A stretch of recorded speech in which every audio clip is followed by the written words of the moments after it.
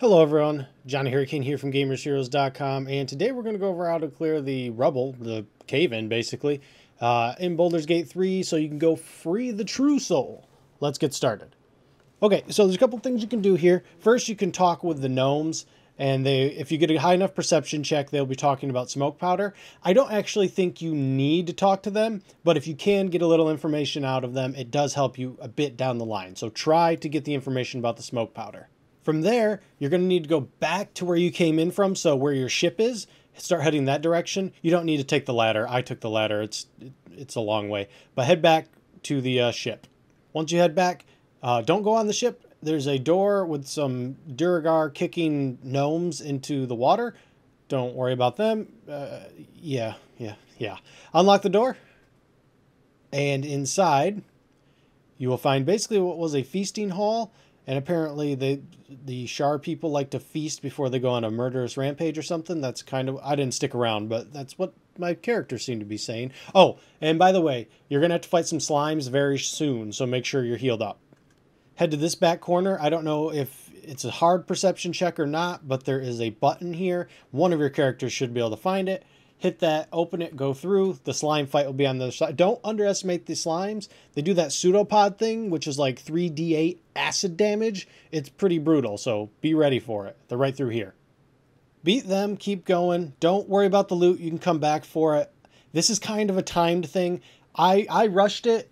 I don't know if like you need to go super fast or not, but the other guy that's playing it on our team, he looked around, looked at everything, crossed that gap, and then opened the store. He looked around and did everything, and when he returned, the poison had killed the true soul. So I wasn't risking it. I don't think you should either. You can always come back and get this loot. Pick the lock. Inside, there's going to be a gnome who has the smoke powder. Few different choices here.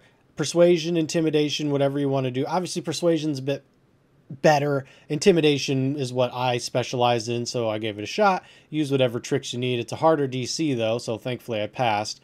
And she won't blow up the thing. You might want to save before you come in here actually, because she will. She will absolutely put her fire hand into that powder and explode everyone in here, including herself. So, and then I don't know how you clear the rubble, so you need her to survive. And basically she'll be like, well, hey, if you let me live, I'll let you have one vial of smoke powder. And to my knowledge, that's all you're going to get. I basically was like, how about I kill you and I take it all? And she just blew it up. So again, take the one vial, take your win, let her go. And she'll basically be like, hey, tell the other gnome I'm not coming back. Yada, yada. You can do that if you want. But take the powder and head back to the rubble.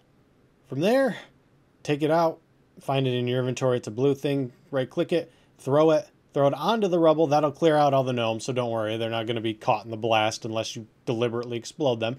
Clear yourself out of the way, too, because listen, after you do this, the drow's going to come out and start dropping gnomes. Like, the bodies are going to start dropping, so you might get into a fight after this. I'm just letting you know. Personally, I'm after all the little tadpoles I can get, and this drow has one. And I don't think he was going to give it up willingly. So after he kicked a gnome into the lava, I was just like, all right, time to scrap. And then you go to war with literally all the Duergar in here. So be ready for the fight. Or you can just let him throw his slaves into the lava, your choice. Anyways, that'll do it for me. If you liked what you saw, got what you needed, like, comment, subscribe. See you guys in the next video. Later, Gators.